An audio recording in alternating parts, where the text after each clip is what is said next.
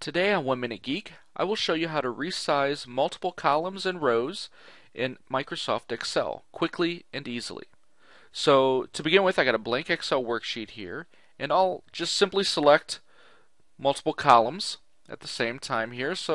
And then if you just drag out and resize the column, you can see it affects all of them. So as you can see, they're all the same size. The same thing applies to rows. If I'll select multiple rows here, and then just resize one of the rows by dragging it, and then boom, it changes it automatically.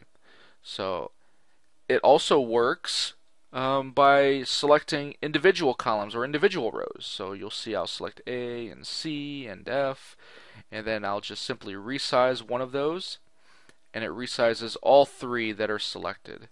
So there you go. That's how to quickly resize multiple columns and rows in Microsoft Excel.